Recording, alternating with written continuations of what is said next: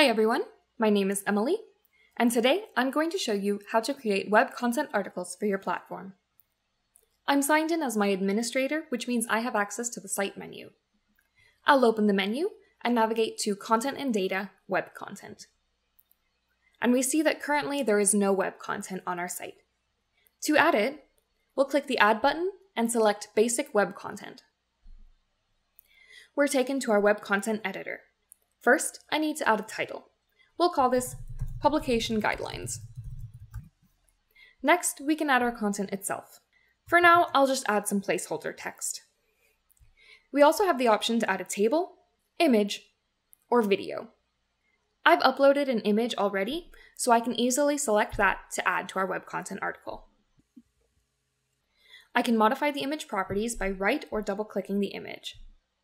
I'll set the width to 1200 and the alignment to center.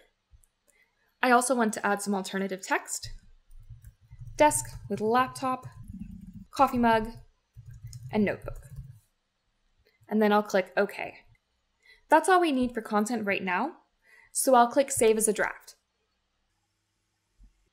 On the right side, you can see the Properties tab. Here, we have a few options. We can add a description,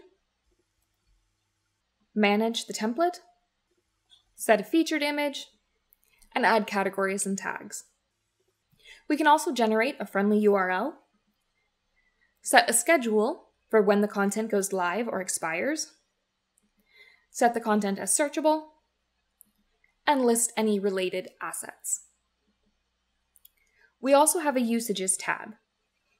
Once we add the web content article to a page, we'll see that location listed here. Now that we've finished, I'll go ahead and hit Publish. And our web content article is now live and ready to use on our site. Looking for more information on this topic or others? Check out our links in the description. Don't forget to like, comment, subscribe, and hit the bell for notifications. Thanks for watching.